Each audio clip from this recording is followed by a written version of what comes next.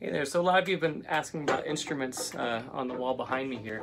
I pulled one down to show you. This is my favorite of my collection down here, and that is a gourd banjo, a predecessor to the modern banjo.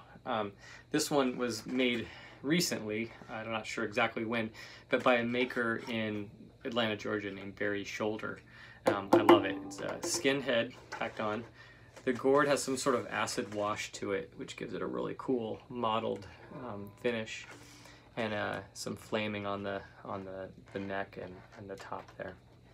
So it's usually tuned about a fourth or fifth lower than a typical banjo, and I have it tuned to kind of an open C sort of tuning.